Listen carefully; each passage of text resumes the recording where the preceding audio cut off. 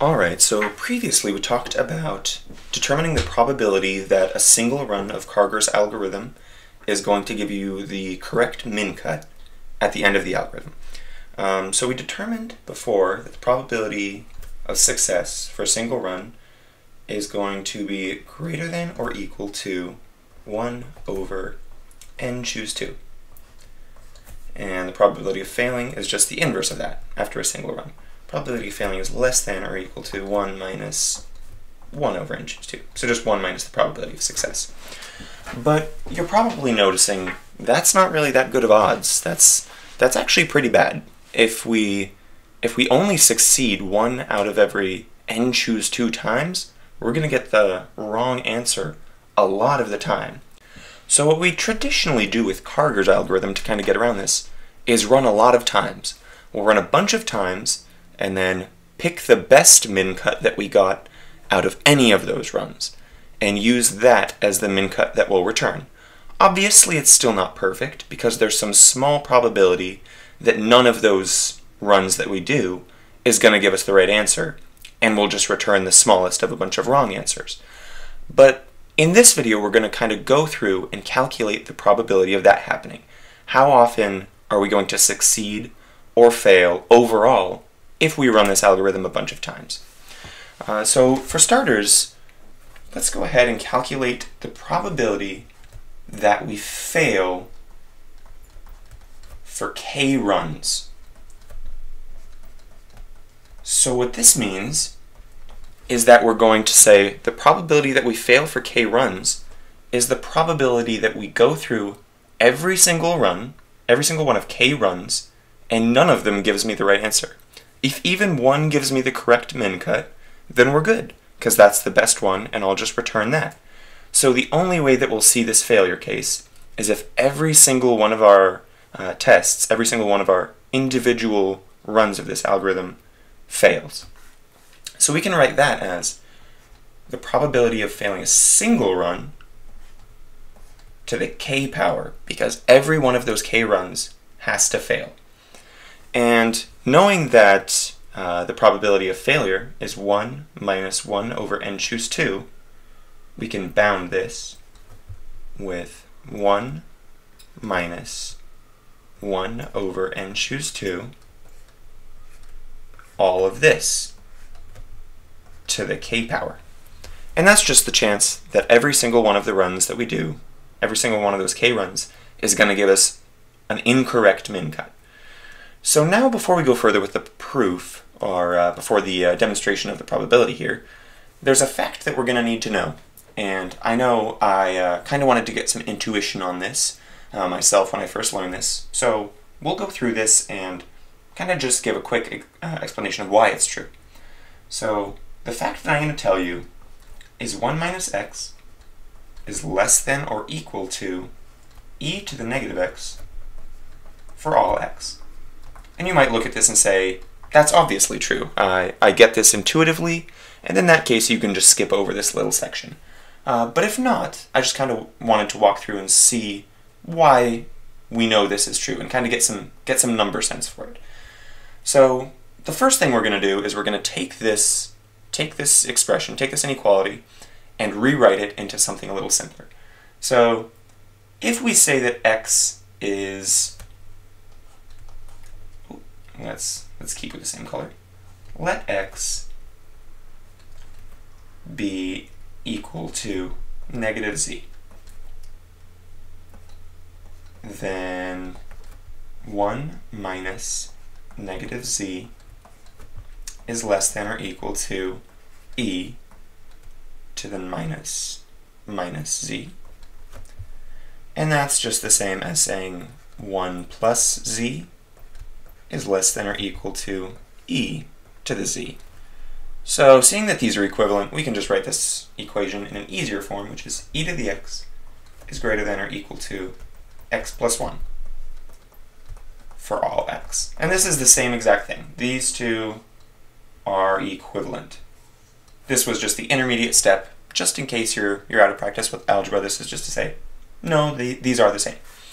So now that we know the thing that we're going to try to prove, why is this true? Why is e to the x greater than or equal to x to the 1 for all x. Well, let's go ahead and draw this on a graph. So we have two lines. We have x plus 1. So we have this, so our x plus 1 line, which goes like that, and then e to the x, which we know is going to be kind of a curve, something like this, but we don't exactly know where, at least intuitively I didn't. But we can assert that e to the x is equal to x to the x plus 1 at x equals 0. So let's go ahead and use a different color. Let's use green. So right here, these lines match. We have our e to the x and x plus 1 are the same value. But note that the slope of, actually let's keep a consistent note color, just so it doesn't get ugly too fast. The slope of e to the x is the value of e to the x, if you remember that from calculus. So at every single point on our e to the x graph where e to the x, or where x is greater than 0, the slope of this line is going to be greater than 1, which is greater than the slope of the x plus 1 line. So this is going to always be just a little bit in front, above, of the x plus 1 line when x is greater than 0. When x is less than 0, we kind of see the opposite. The slope's always going to be just a little bit less than 1. So it decreases much more slowly than the x plus 1 line. So as a result, we get this nice curve that always is just above the x plus 1 line, near 0, and gets further and further away from x plus 1 the further we go from 0. So that's just kind of give you some sense of why that's true. But now let's just put that into practice. So let's just get some open space and rewrite what we were saying earlier. So what we were saying earlier is that the probability of failing every single run, the probability of failing to return it after k runs, is going to be less than or equal to 1 minus 1 over n choose 2, all of this to the k. So now let's write out the facts that we know. So the first one is that little factoid we just went through, which is 1 minus x is going to be less than or equal to e to the minus x. Another thing that we can do is say that n choose 2 is equal to n times n minus 1 over 2, and this is just kind of the definition of n choose 2. And note that this is less than n squared everywhere. And you can kind of get the sense for this by looking at these numbers. N times n minus 1 is less than n squared, and all we're doing here is dividing that in half, so it's going to be even less than that. So these are the two facts we're going to be using in our evaluation here. So the probability of failure is 1 minus 1 over n choose 2 to the k. Well, based on this guy, we can say that that's strictly less than 1 minus 1 over n squared to the k. So all we're doing is putting a slightly more loose bound on this. And now looking at this, you might say, this looks a lot like that 1 minus x case we were having, where x is just this chunk. It's just 1 over n squared. So we can say that 1 minus 1 over n squared. Actually, I guess we're just rewriting the exact definition here, but let's do that because I already started writing. We can say that this is less than or equal to e to the minus 1 over n squared, all of that to the k. So all we're doing is taking this chunk, saying it's less than this chunk, which is just the first fact that we wrote in our fact box up here. So that's all we're doing. We're bounding it with an even slightly more loose bound. So now, this is a pretty useful bound for our number, but it doesn't really make sense without a k. So what kind of k would we want to pick for this? Well, let's see what happens. Let's pick a couple k's and see how each of them behaves. So for k equals n squared. So now looking at that, you might see why I picked n squared. I want to get rid of this term, and I want to get rid of this term. So by choosing k is equal to n squared, I set my probability of failing as less than or equal to e to the minus 1 over n squared to the n squared. And you might remember from your exponent rules, we can just multiply these through.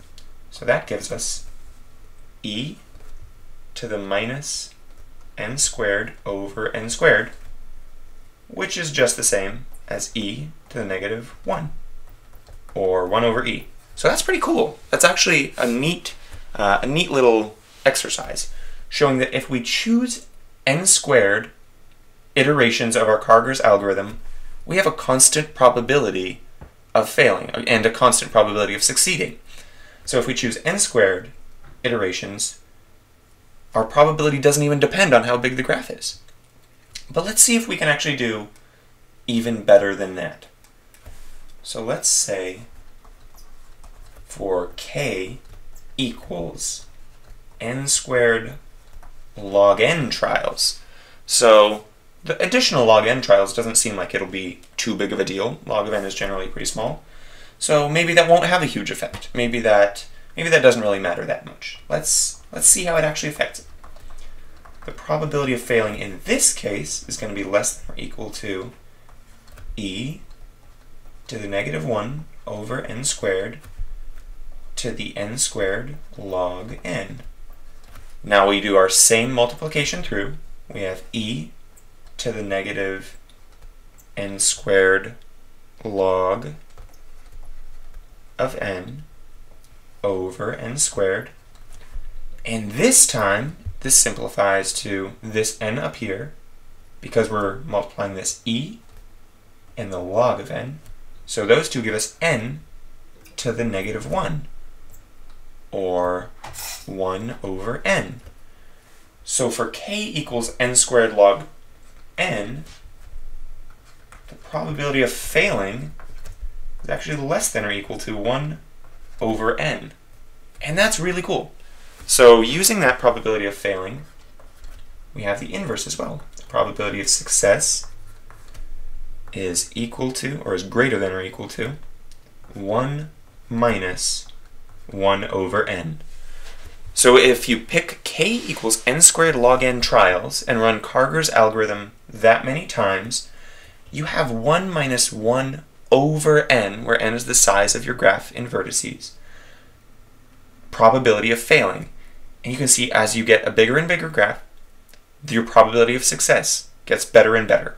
And so I just thought that was pretty cool, kind of seeing how as the number of trials that you do goes up, the probability of failing goes down more and more quickly.